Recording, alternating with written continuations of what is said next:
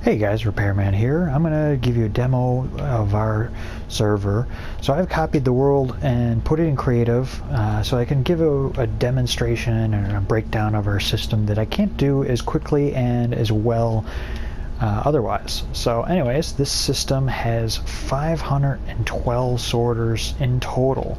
There's 16 in each across in each section and 4 down in each section, as well as 8 sections all the way around, 2 on each wall. So this thing has 4 input chests on the corners. Input them into the trap chest and they put it into the dropper and rapid fire it out into the water stream that goes into a water pipeline, put in the elevator, brought up, and goes around, and I'll show you how that works. We've run this server for about 4 years, and we had a lot of help with a lot of different aspects of the system. As far as, I show people what we want done, and I help so that way we can speed up the process of building some of this. But a lot of this I've had to do myself because everyone's busy with, they have their own castles and projects they want to do as well.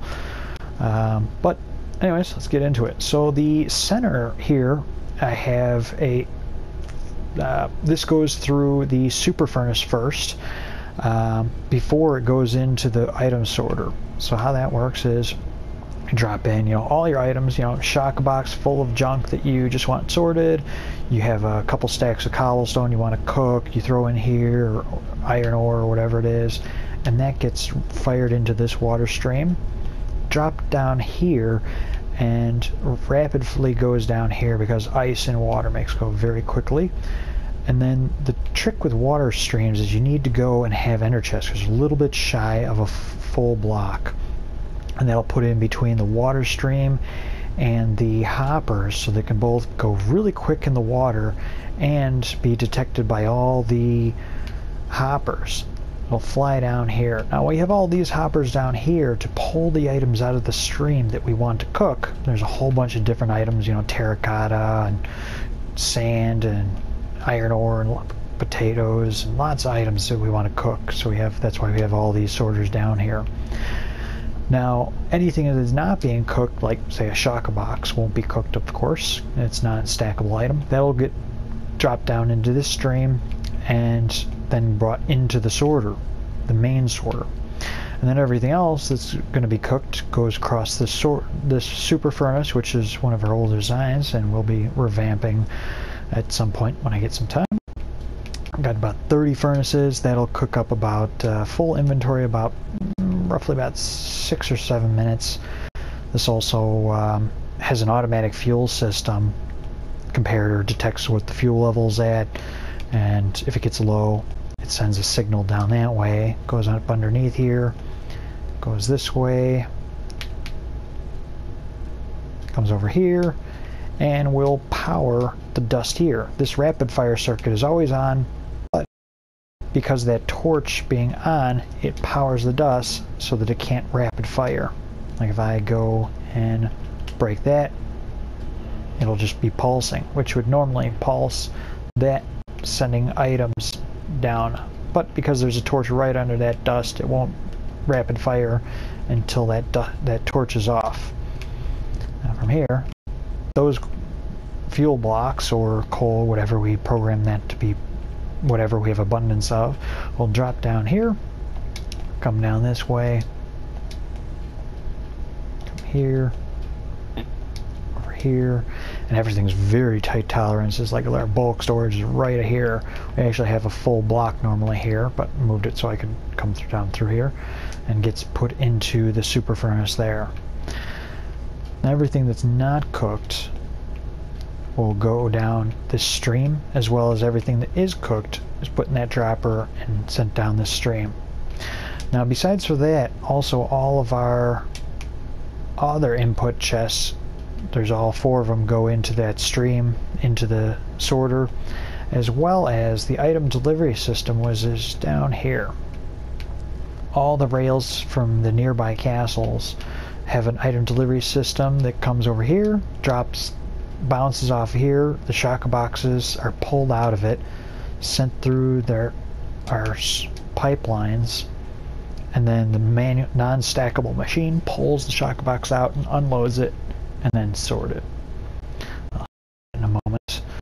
So all those pipelines feed into the elevator over there, as well as also the down there is our non-stackable machine that all the items from the broken minecarts, like say the minecart chest, the chest is separated from the minecart. There's a sorter, takes the chest out of that flow and sends the chest down this way to be sorted again. Everything else, which is not a stackable item, is then put into the minecart storage. Now all the shock boxes unloaded and all that, and all the other streams that all merge down in here go into this item elevator and get sorted in our main storage system. That gets rapid fired up. We have a couple chests of buffer items built up a little bit. And we even have a emergency shut-off system. So when this torch is on, it also shuts off this rapid fire pulsing system here. Torch tower that down, and flip that switch, and it powers that dust down there so it won't elevator up the stuff. That's elevated up to here, which goes around the entire sorter 4 times.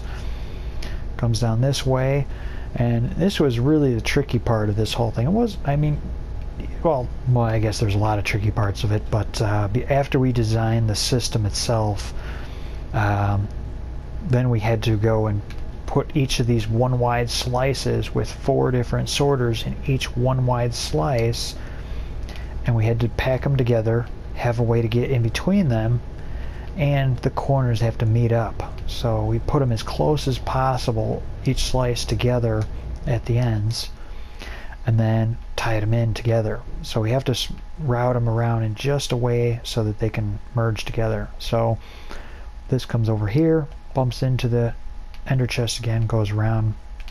I had to put a block here, otherwise the items would fly over the ender chest. That corrals them down. As well as when this stream drops down a block and then goes under here, we have to put a half slab there, and that allows it to go under that stream so they can cross over each other. Now after we go around a second time, and it drops down here and then goes around again, we corral it over again in between, and then drops down another layer, corral between, goes around, and then here at the very last it drops down and goes through our bulk storage system. If it's not sorted by the 512 sorters, like say the cobblestone over there, it'll then come here, and this has a sorter in it as well. Yeah, let me I'll break one of these so I can get over here. This also has a sorter, as you can see, just the generic sorter, and that comes into here, gets sorted, and then this system will put them into a shock box. Comparator will detect it, and when it's full, the redstone block makes that comparator only turn on when that shock box is completely full. Then it will crush it, torch will turn off because it's powered, the on, and then once that is gone, the comparator will turn off, piston will pull up, and this will turn on again because the torch is able to turn on again, dispense a new shock box. And that's even has a pipeline going into it to keep it fed with shock box, so we don't have to keep feeding it. All the shock boxes in the non-stackable machine that are filtered out go into this pipeline here and feed all of our bulk storage, so that all the players that put items in to be unloaded from the shock box feed this, so we don't have to keep coming in here manually restocking it. But just in case, we have a alarm system that will tell us, hey, this is low on shock boxes, and will light up the light over here letting us know, hey, it's low. But since we've designed it so far, it's able to keep up with our demands and hasn't lit up quite yet, so we seem to be good with the number of people using it as it is. Now, after it's gone through all of these bulk storage systems, which actually, you know, I should mention, by the way, that because it's packing it into shock boxes, and it's going into double chests. There's 3 of them. Each double chest and a hopper in total hold about 100,000 items, which means 3 of these chests here with 3 hoppers hold about 300,000 items. And there's about 10 of these. So that's 3 million items this whole room can hold in total capacity.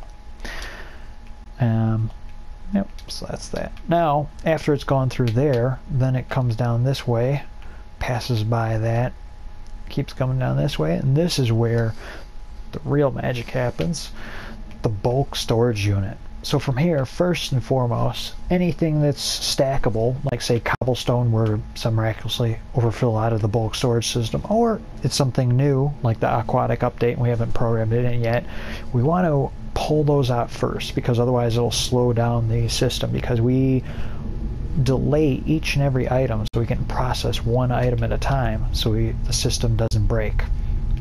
So this unit goes and separates out the stackables, drop down, get dispensed down a line and put into our overflow box, and then anything that's not stackable goes into here, which is our potion separator. It tries to push them into a brewing stand.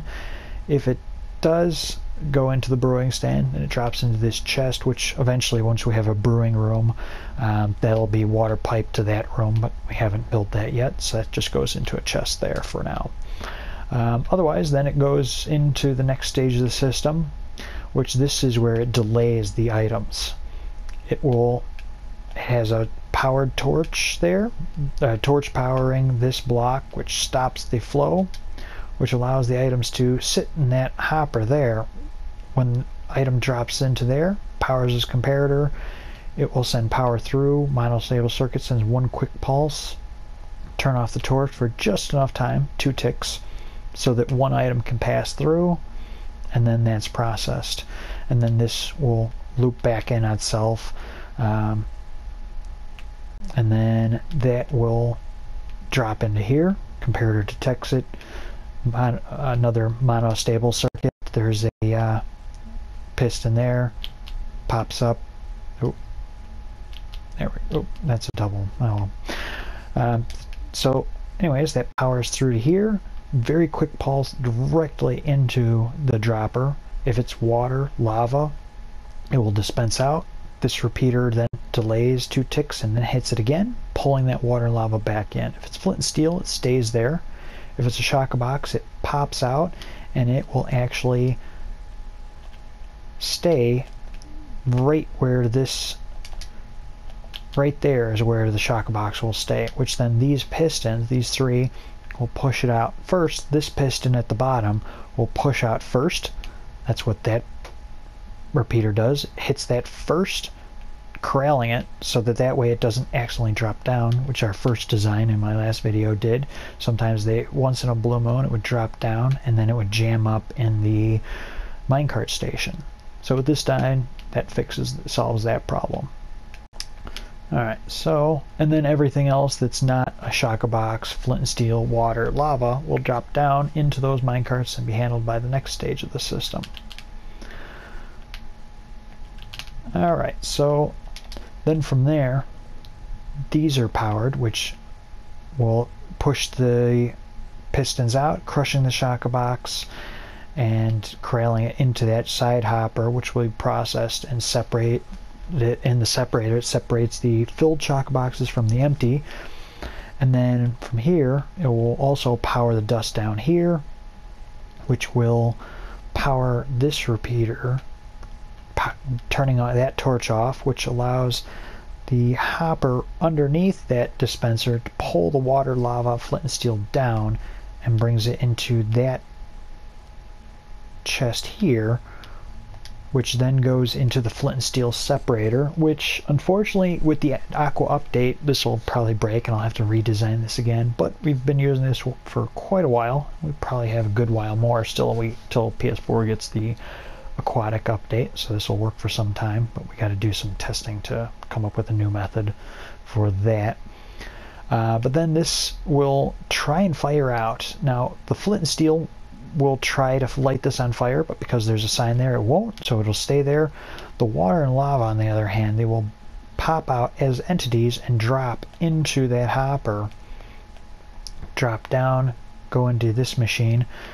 We have a furnace there. We'll probably use a dropper in some of these designs because it's a little less lag using a dropper instead of a furnace for reducing hopper lag. But anyways, the dispenser here will then try and dispense it out. Now, when it's lava, it will dispense out very quickly and be pulled back in, not touching this observer. The water, on the other hand, moves quicker. It will actually touch the observer, triggering it to fire, which will make this piston push out, powering this, which is a small piston extender, allows this torch to turn off, because if you just hit that really quickly, the torch won't turn off for long enough. Now with that off, it pulls that redstone block away, allowing the hopper flow, when that pulls the items out of there, instead of going over into the lava pipeline, it will go down into the water pipeline, separating water, lava, and the flint and steel getting separated in this, so that we separate all three of those and shaka boxes. Now we want to separate the filled and full shaka boxes. So then over here, we get in here, it's a little tight, but so that hopper, those three pistons there, push it into this hopper here, drop down, and then go into this dispenser, detect it here. That comparator goes into an air block, so nothing gets powered, but this observer detects it. That, because they finally decided that observers, not detecting observers is not a feature. It's a bug, not a feature, luckily, because we've been griping about that for a while on console here, but finally they did the change. Thank you, 4J, for that. Now, because of that, we can detect the observer powering, send a pulse into this hopper, which then fires that dispenser, dispensing that down, which is detected by that, which there's a piston pushing this observer over underneath this block, which powers that dust, making that piston crush that, as well as this detects the update of that redstone dust, powering this, sending power into this, sending another one. So it just keeps on cycling between that being detected and that, because if you only detect that, if this was to start filling up a little too quickly, it would jam up and you'd have a shaka box just sitting there and that filling up full, and then this would jam up and that would not be good. Alright, so then once it's here, just before it gets crushed, this comparator detects if it's full and will power this block, which turns off that torch, which means that that dust is able to turn off, and then that hopper is able to depower, which means when that is crushed, there's a hopper underneath that comparator, so it's able to suck it up through the comparator, drops down, and if this is depowered, it'll pull down and go into the unloader. If it's not filled up, it'll go into this dropper here and go into the empty shaka box silo and feed our bulk storage and our item delivery system, which is also run by shaka boxes. Now the filled shaka boxes, on the other hand, those come down here, go into this chest as a buffer because it takes a while to unload, so we have a buffer so you can dump multiples in here, and this slowly pulses to dispense a shaka box. Of course there's one there already there, it won't spit out, but we don't want it rapid firing to lag down the server, so we add some delay to it. That'll sit here, be unloaded, and this comparator here will detect that it's full, turning off this torch, which does nothing to this dropper that has an item in it. But as soon as it's empty, on the other hand, it will allow this to turn back on, temporarily pushing that into here, and it goes back here, which this comparator detects, sending power into this dust, making that piston crush it. Now if you were to put it empty in here, this would do nothing. this would not power, this this torch would stay on, and it would jam, and that shock box would stay there. That's why it's very important we separate out the empty shock boxes with that other system. Now from there, the items that are unloaded go up this elevator, and as you saw before, that gets sent into this stream and into the elevator over there. As well as the shock box that's crushed goes back into that stream, goes around the sorter 4 times, and back in here, detected as empty, and goes into the bulk storage system and item delivery system. Alright, so that handles shock boxes, water, flint and steel, lava, loaded and or filled and unfilled shock boxes. Now for the boats and mine carts, and then all the other junk that goes through the system, like air tools and armor.